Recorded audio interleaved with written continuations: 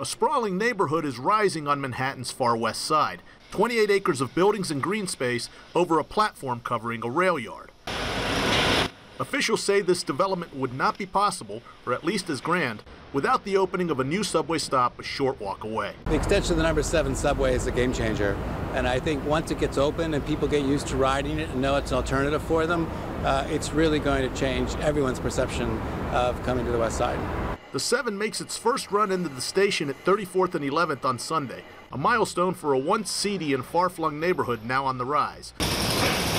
With 17 million square feet of commercial and residential space under construction at the Hudson Yards development. To be able to bring the subway right to the front door of the Javits Center as well as Hudson Yards and Manhattan West really says that you have the best public transportation system in the region now in this part of town. The city kept betting on the far west side even after plans to build a stadium there crumbled, pouring $2.4 billion into extending the 7 line. The promise of the far west side was enough to convince the city, under Mayor Bloomberg, to fully fund the mile-and-a-half-long extension of the 7.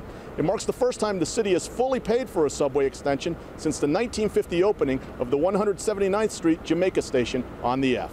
The city recognized that to get people to live, to work, to play, to dine on the far west side, we had to make sure it was no longer far. Good news for travelers taking Mega or Bolt discount buses, which stop nearby, and for the visitors flocking to the popular High Line. Most people come on the High Line and they start downtown and walk uptown.